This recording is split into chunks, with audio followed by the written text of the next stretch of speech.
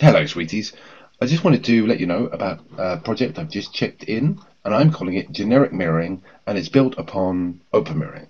And what it is, it's one Visual Studio project that has a SQL Server mirroring from 2008 to 2022. I've not tested 24, and that's using change tracking. I've also added the Excel mirroring, the CSV mirroring, and the Access mirroring, all into the same project. So the same binary will do them all.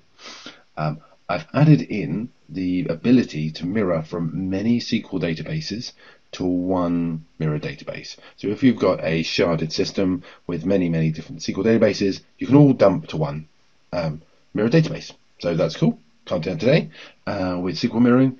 And you can also take one source, a master SQL database, and you can actually mirror that out to many different mirror databases.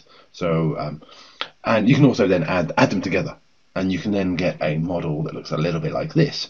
I have two SQL databases, one here, each with a table in, and I'm pushing that out to two separate mirror databases. And that's cool. I'm also added in for SQL the ability to see the change data log. So what you now get is we will push that through into the data. So I can use the mirror database as a source for data. So what you can see now is I'm bringing across these rows, but I've also deleted some data. So I can see the change tracking version, and I can also see that these have been deleted. So if I want to view this normally, like a gold layer, all I need to do is, well, I don't need to enable this.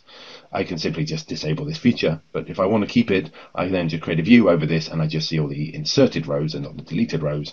But I can also have a job that runs and uses this and then can delete those rows from a downstream system. So thank you for your time, and have a play. And if you think of any other sources that would be useful, put them in the comments and get in contact. All right. Love you. Bye.